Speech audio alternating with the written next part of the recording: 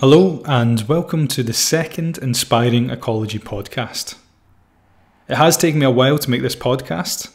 I have a podcast on apex predators all good to go, but time has gotten away from me. A few events this week suggested I should record this podcast instead. So apologies in advance, this is not related to ecology. However, I do hope you find it useful all the same. Just to reiterate who I am, as most people won't know me, my name is Dr. Martin Hughes. I am an evolutionary ecologist from Scotland, currently living in New South Wales, Australia. I teach science and I love talking about it, but that's not what I'm going to speak about today. Another passion I have is studying the mind, studying how we think. I believe I've always been a deep thinker, and I guess that's why studying science has been so rewarding. However, thinking too much can have its downsides. I have found myself more than once in a dark place that I sometimes couldn't escape from. Over the past 7 years or so, I have practiced techniques and read lots of literature on the topic, mainly to try and improve my own state of mind, to pull myself out of the dark corners and into the light. A lot of what I'll talk about today is easier said than done, but I hope some of the techniques I will discuss will help you, if you need it. And even if you don't need any help or advice, I hope this is interesting all the same. We all get scared. This emotion is often manifested as worry or anxiety in everyday life. We experience these feelings on a day-to-day basis when we encounter unfamiliar situations, or we have to speak in front of a large crowd, or deal with an unavoidable confrontation. Most of our fear actually manifests itself before or after the act itself has taken place. This is because humans have an amazing ability to predict outcomes of situations before they even arise. We can do this by simulating scenarios in our own heads and assessing the possible outcomes. Now, from an evolutionary perspective, this is a powerful tool that allows us as animals to consider all possible perspectives and make a judgment call on the best course of action. For example, if we were trying to climb to the top of a tree, we could visualize ourselves climbing the tree, ensuring we place each hand and foot carefully onto the branches to limit the chance that we slip, fall, and plummet to our deaths. Now, being able to play these scenarios through has the obvious benefit of allowing our imagined self to die rather than the real thing. And this has obvious benefits, like I say, particularly when we're talking about life expectancy. Where this tool becomes problematic is when we are no longer in control of it, and these scenarios play on loop in our own minds, even months or years after the event. Physiologically, our bodies do not know that the scenario playing in our heads is not the real deal. Chemicals and hormones are released into our body, and our bloodstream can be flooded with adrenaline and cortisol. This biological response is extremely beneficial in a real life or death situation, but is not so good if you're sat in an armchair stressing over that big presentation you have to deliver or that really stupid thing you did 6 months ago. Scientists have actually proved long-term exposure to things like cortisol, also known as the stress hormone, can have implications on health and memory. Therefore, our fantastic ability to simulate simulations in our minds can become a psychological prison which affects both mental and physical health. Remember, you are always in control of your mind. Now, you may not always feel like that's the case. Your mind may be racing 1,000,000 miles a minute, replaying that situation over and over again in your head. No matter what you do, you just can't get it out of your head. The good news is, yes, you can regain control, although it will take some time and some willpower to do so. I already mentioned your mind is a tool. A tool is something you can use when you need it in certain situations. However, you do not need to use it all of the time. Our minds are no different from our hands. We use our hands to open doors, tie our shoelaces, pick up cutlery to eat, but we don't spend our lives being pulled around by our hands or going wherever our hands want to go. We control them. Yes, they are extremely useful, but they don't have a life of their own. Our minds are no different. They're just another part of us that we can use when needed. The only difference is we cannot see our mind. It is internal and invisible. And the danger arises when people cannot distinguish between themselves and their minds. They believe they are their minds. This is simply not true. In this case, you have become a slave to your own mind. All is not lost though. There are some useful strategies you can begin to implement to make your mind work for you, not the other way around. So number 1, be the watcher. Perhaps one of the most powerful books I've read is called The Power of Now by Eckhart Tolle. I strongly recommend you read it after listening to this podcast, of course. In his book, Eckhart Tolle tells us to practice being the watcher of our thoughts. Most people live their lives reacting to thoughts and feelings that they did not ask for. For example, when someone cuts in front of you while driving, or a car speeds past you when you're trying to cross the street. Most people, myself included, instantly feel angry and even enraged. The term road rage is so popular because most drivers have experienced it. You often find yourself mumbling how stupid that person is for at least a minute or so after the fact. And you can feel the anger bubble up within you, and it can take over sometimes. This response can be heightened when you're running late for something, making us even more irate under pressure. Now, these thoughts and feelings are not unique to driving, but next time something like that happens to you, take a moment to watch where that thought comes from. Did you ask your mind to have that thought? Or did it just pop into your head and result in an emotional response? Is an extremely powerful insight into the inner workings of your own mind. Practice watching your mind over the next few weeks, and you may find many of the thoughts that you have are not necessarily your own, but your mind's. By simply watching these thoughts, you provide some mental distance between the thought process and the associated emotional response, allowing you to regain control over how you respond to those thoughts, if at all. Number 2, emotional memories.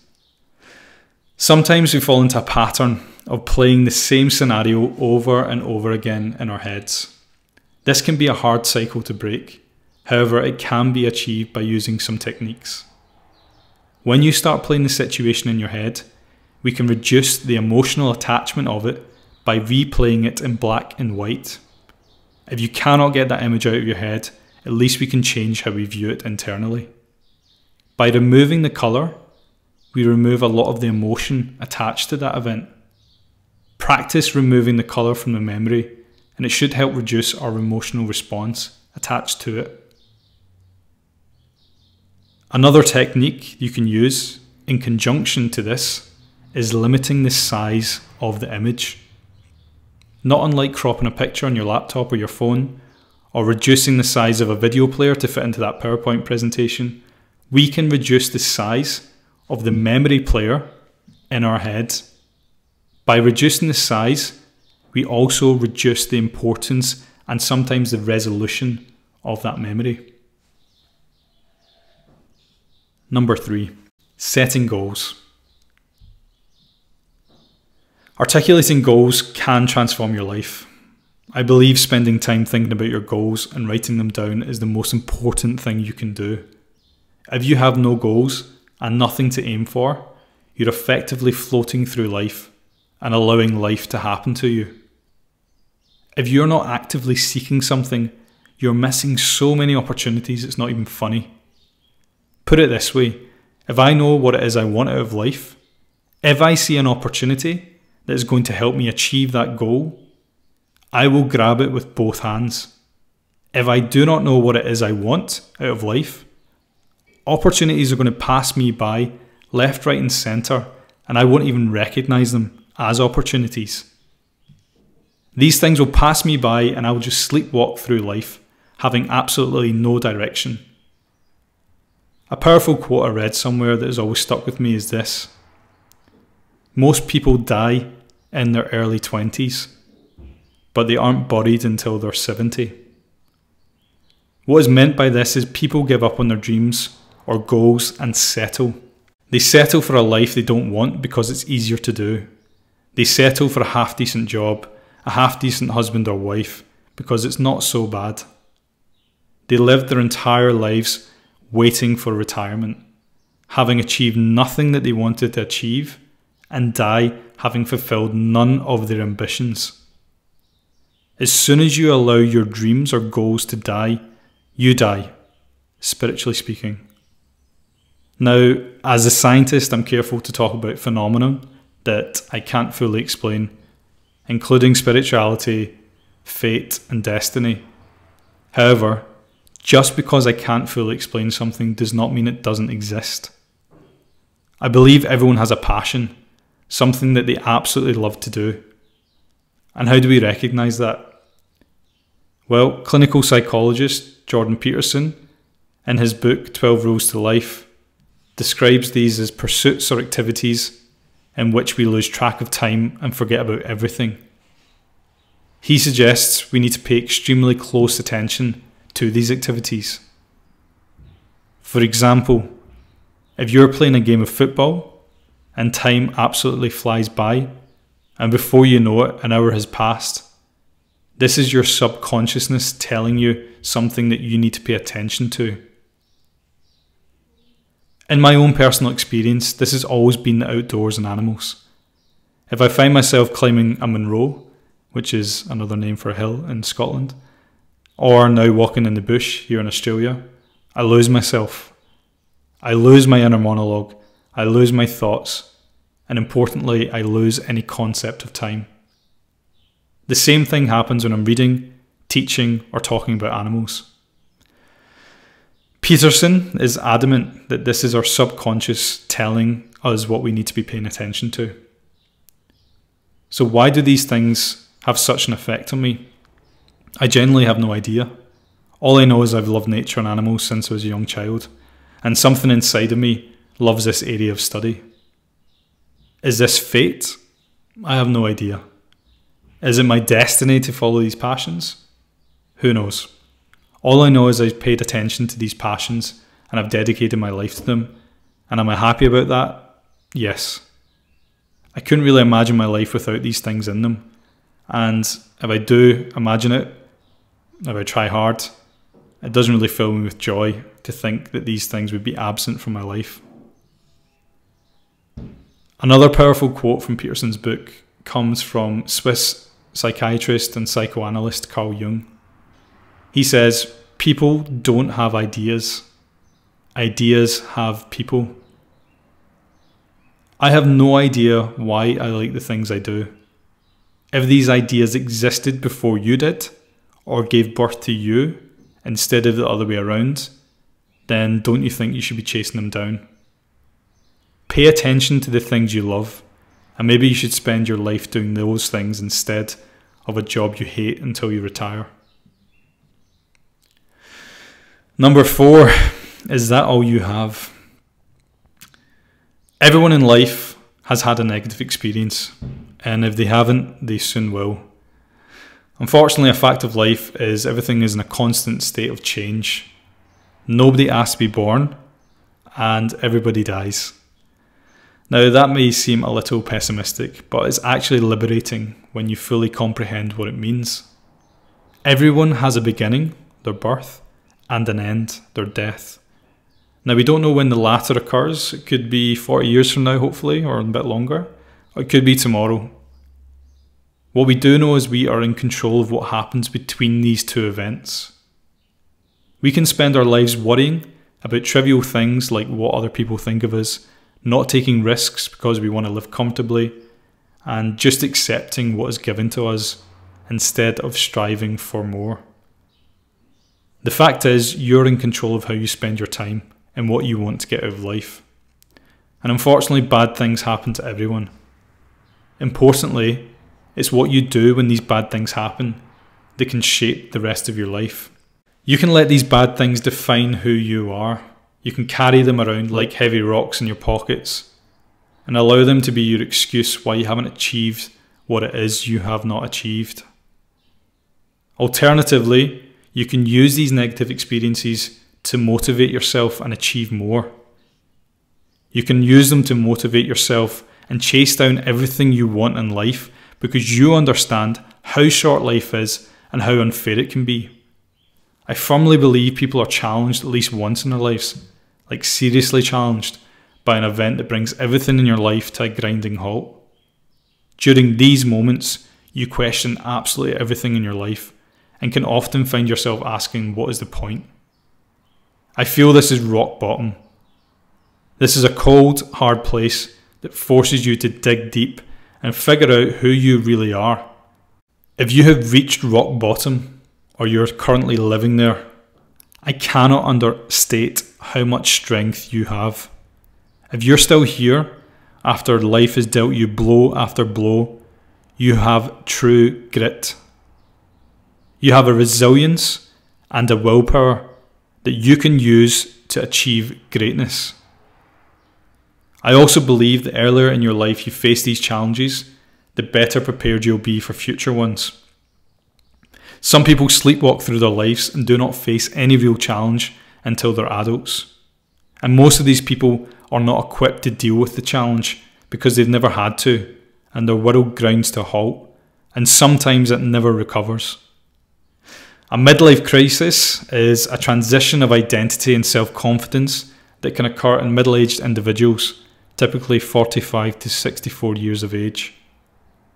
If you are seriously challenged in your younger years, you figure out who you are and what you can deal with early on.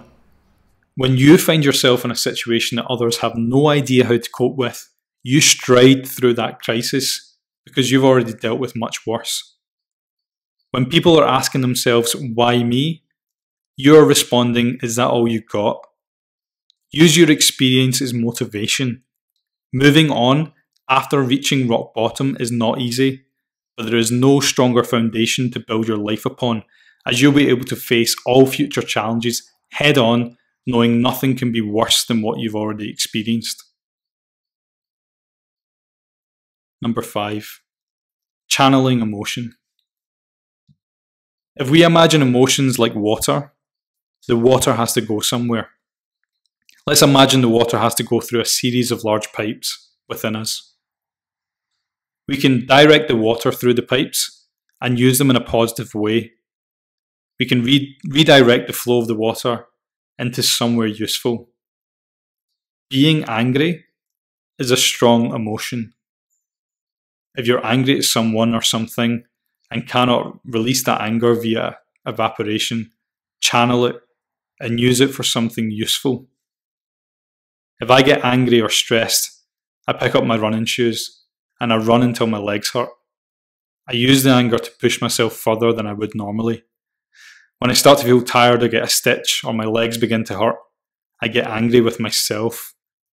I ask myself, am I really going to give up? Am I that much of a loser that I cannot run up this hill? Now, this probably doesn't sound great, particularly when we are talking about negative self-talk, which is what we're trying to avoid. However, if I use this to help motivate me to achieve something positive, like increasing my cardiovascular fitness, or to lift that heavier weight, then the long-term benefit outweighs the short-term pain. It's all about controlling your mind and emotions, not getting rid of them completely. They can be powerful weapons to help you achieve things in life. You just have to be skilled enough to use them when needed and lock them away safely when they are not. Number 6, exercise. This moves us nicely into the realm of exercise. Why not vent your anger on a video game or to your partner or spouse? Well, number 1, neither of these are good for our long-term health. And number 2, these are not really appropriate outlets for our emotion. Channeling our emotions into exercise has the dual benefit of not only making you healthier, but happier, as hormones are released when we push our bodies to the limit. I cannot understate how important exercise is in helping mental health.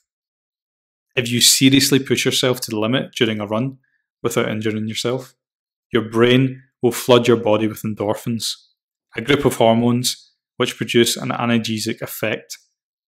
An analgesic effect is similar to that of a painkiller. Your body produces these hormones during exercise to limit the perception of pain, and this may not come as a surprise for anyone that's pushed it at the gym or tried to run up that hill.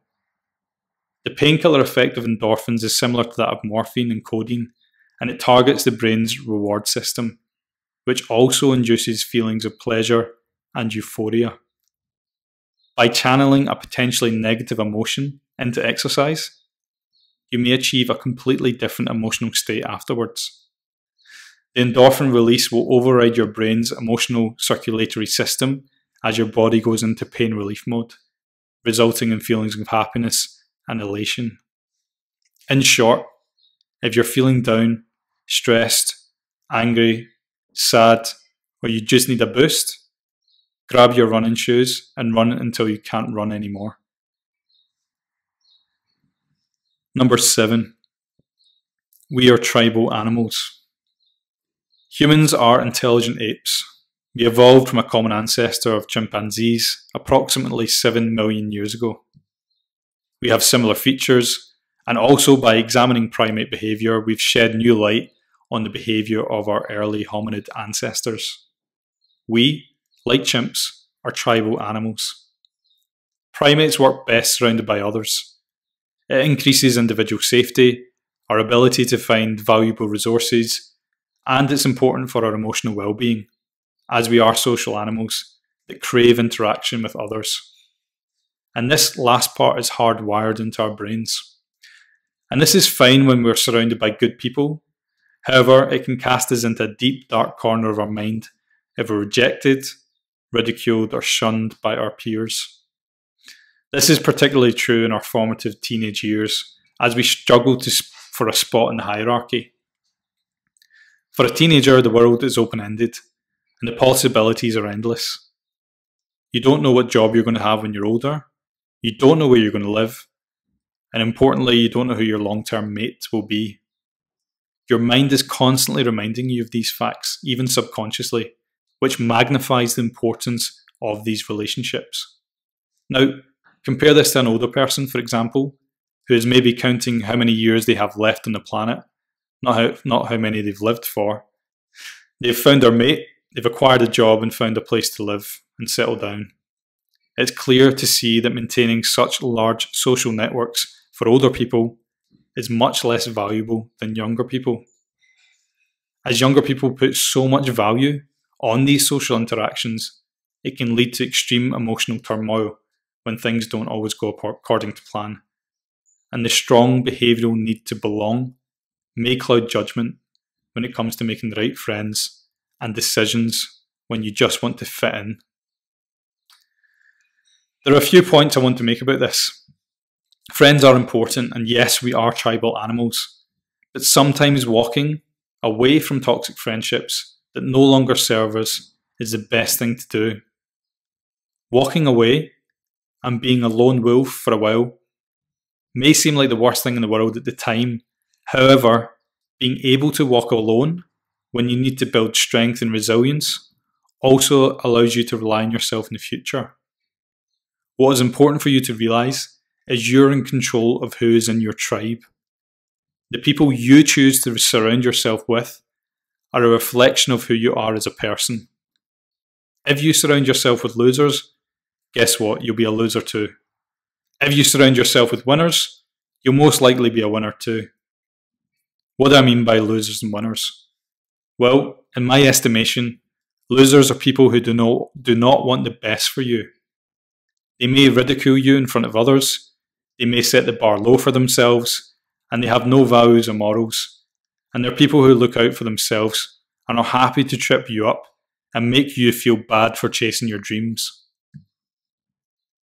A winner then is someone who wants the best for you always. Someone who lifts you up and never tries to tear you down. Someone who encourages you to achieve your goals and is genuinely happy for you when you do something amazing. Now, you might be thinking, I don't know many people like that. And this is about quality, not quantity. If you start to slim down your tribe to people that possess these qualities, you may be left with a handful of people or no one at all at this moment in time. And this is a good thing. Losers are dead weight that hold you back from achieving your goals. Shedding the dead weight is a good thing.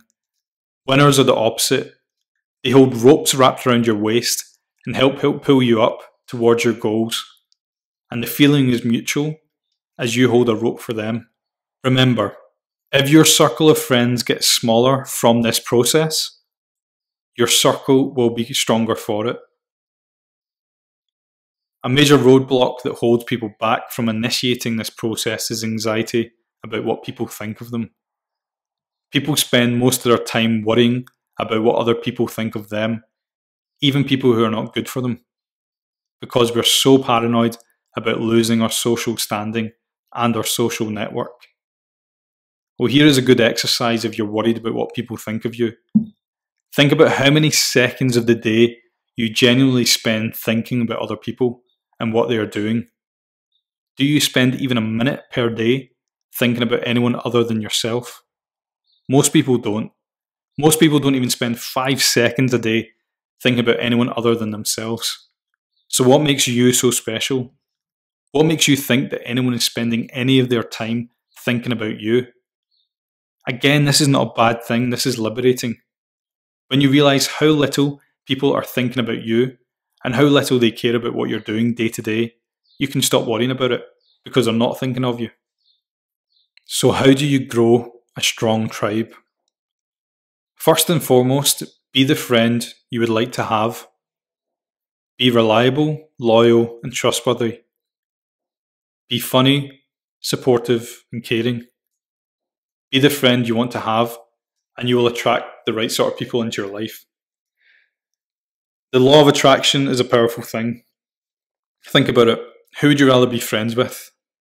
The nasty person who attacks people all the time, either verbally or even physically, or the genuinely nice person who has people's best interests at heart? Be that person, and you will attract the right sort of people into your life. Surround yourself with people who want the best for you, and you will achieve more. Go out and meet people, find a role model, find someone who currently has the future job you want, and ask them all about it. Number 8. Read more and listen to podcasts, obviously. This podcast. We like to believe that we know it all, and people who believe they know it all, in fact, know nothing at all. If you're ignorant of your own ignorance, you're limiting your ability to learn and grow. The world we live in is full of information, which has its pros and cons. The plus side is we can find almost anything we want by typing it into a search engine. The downside of this is there's so much information, it can be hard to find the truly life-changing advice. When reading a book or listening to a podcast, I always imagine it as the same process as Neo from The Matrix goes through when he's been plugged in and learns all the different martial arts. The more books you read or interesting people you listen to, the more things are uploaded into your brain, which may be useful later on in life. The more time you spend playing video games or vegetating over a Netflix marathon, the less time you're spending enriching your mind with incredible information.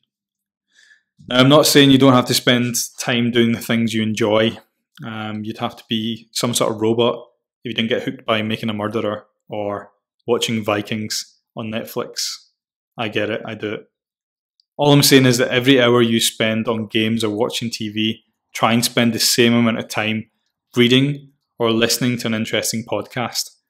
If you consider your spare time like money, you should strive to build up a surplus amount of money in your bank account, doing things that are good for you like reading and listening to podcasts. Once you've built up some money, by all means spend a little on doing the things you enjoy. But like any bank account, you don't want to get yourself into debt. And you can accumulate a heavy debt of time by spending too much of it in front of a screen. If this is the case, then maybe it's time to go and get that library card and start reading. And if you're struggling for books to read, I've made a list of books that changed my life in the description. Also, listen to the Joe Rogan podcast if you're new to this thing. It's a fantastic place to start. And that's it. That's my views on how to control your mind, I guess. It'd be interesting to hear your thoughts, and I promise I'll put another Ecology podcast up soon. Thank you very much.